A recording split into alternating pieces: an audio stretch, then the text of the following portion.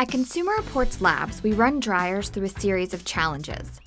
If you're also shopping for a washer, you may want to check our washing machine buying guide first.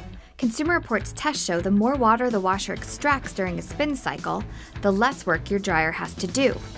So getting a good washing machine is more important than a top dryer.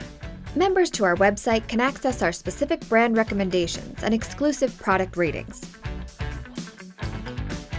First, make sure you have enough space.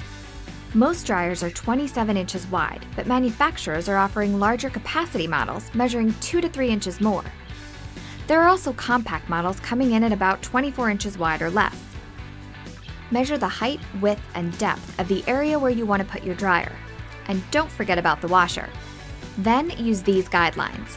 For width, add an extra inch for space between the washer and dryer, and an inch on either side of the appliance.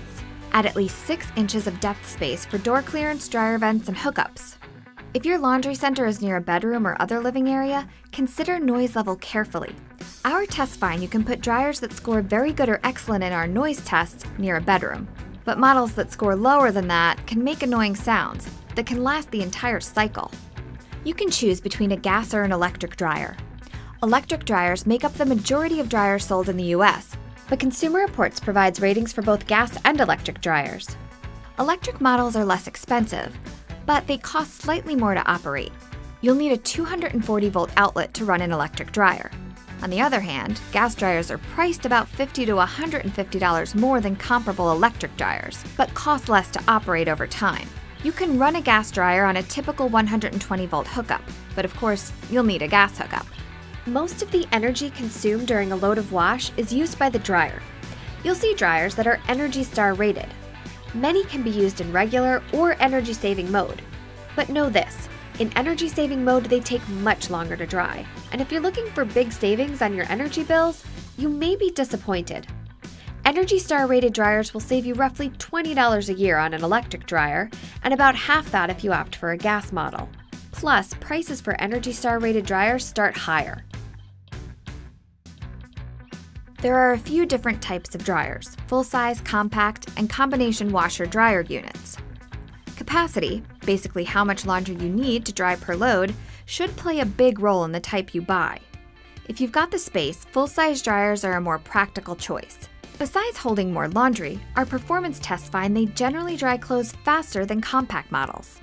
Some also come with front-mounted controls, so you can stack them if space is an issue. However, if you're on the shorter side, you may have to stretch to reach the controls or empty the dryer drum. Most full-size dryers provide about 6 to 9 cubic feet of space, which means they can accommodate 14 to 28 pounds of laundry. To keep up with growing washing machine capacities, some dryers are coming with more than 9 cubic feet of space. That's clearly helpful for big households with lots of laundry. But the extra room also comes in handy if you want to dry bulky items like comforters. We measure the dryer's drum volume to confirm the manufacturer's capacity claims. Look for a dryer that scored very good to excellent in our capacity ratings. These models can usually dry 20 to 28 pounds of laundry. We dry laundry typically found in your home, from large family-size loads filled with towels and jeans to smaller loads with synthetics and dress shirts. We even dry delicates like bras and underwear to see how gentle a dryer can be. The best dryers can dry a 12-pound test load filled with towels, jeans, and shirts in about an hour, without overheating the fabrics. For that kind of performance, look for a dryer that scored excellent in our drying performance tests.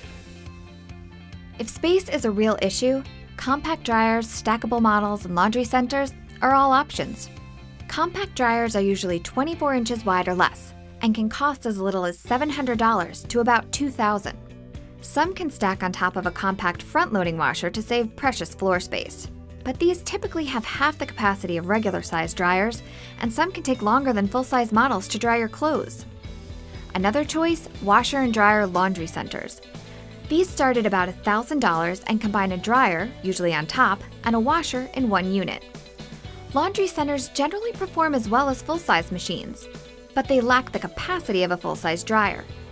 There are also combination machines that wash and dry your clothes in a single tub. Prices start at around $900, but you can spend up to $2,000 depending on the features and brand you choose. Many compact models also offer ventless dryers, While traditional dryers pull in surrounding air and exhaust it outside through a vent, ventless dryers remove the moisture through a condensation or heat pump system and then vent the air into the room again. That's convenient if you live in an apartment or condo, or if you don't have easy access to an outside wall near your laundry area. Most dryers come with standard features such as timed and auto dry cycles, heat levels, and settings for different fabrics like cotton and permanent press. In addition to those, Consumer Reports says there's one feature you'll want: a moisture sensor. Our tests show it recognizes when a load is dry faster than a traditional dryer thermostat. That means less energy is used and your clothes aren't exposed to extra heat. But dryers with sensors are designed to handle full loads. If you only toss in a few items, the load may not touch the sensor enough and can cause the dryer to shut off too soon. So use the timer instead. And while the standard features and moisture sensor are usually more than enough, you'll see plenty more options on dryers. Here's what our experts have to say. Whether you choose dial or electronic controls comes down to a personal preference. Dials are quick and easy to use. Touchpads, buttons, and touchscreens look sleek and can be more versatile, but not necessary when it comes to dryers. This dryer's door opens from the top or side for more flexibility loading and unloading. If you can't get to your dry clothes when the cycle ends, there's a feature called Extended Tumble. It helps keep your clothes wrinkle-free by tumbling intermittently, without heat, some for as long as 3 hours. A drum rack attaches to the inside of the dryer and allows you to dry items without tumbling. Smart dryers let you start and stop cycles via an app on your smart device. A top-mounted filter, instead of the kind you pull out from the inside of the dryer, is slightly easier to access. Some filters even have a warning light that tells you when to clean it. This keeps your dryer running smoothly and reduces fire hazards. Blocked vents can also reduce efficiency and cause dryer fires. A vent blockage indicator is supposed to provide an alert or automatically stop the dryer if you've got a clogged vent. Keep in mind, our tests find many aren't good at detecting partially blocked vents, so it's a good idea to clean them periodically according to the manufacturer's instructions. Steam settings promise to reduce wrinkles and odors. Our tests found they can remove smells, but our shirts were still wrinkly. And unlike washers, stainless steel tubs don't offer any benefits in dryers, so feel free to skip them. Eco-cycles are supposed to reduce a dryer's energy use, but our tests continue to show that the savings are minimal at best. Digital time displays show an estimate of how much time is left in a cycle, but our tests find dryers under or overestimate by up to 20 to 30%. Why? The dryers don't know what type of fabrics you're drying or how wet they are. No matter which features you choose, it's easy to keep even the most basic dryer running as efficiently and as safely as possible. Remember to always clean your filters and your vents and never overload your dryer. Now that you've got the basics, visit consumerreports.org to become a member and find our specific washer and dryer ratings based on our in-depth expert testing. We're a not-for-profit, and we pay for all of the items we test. Thanks for your support.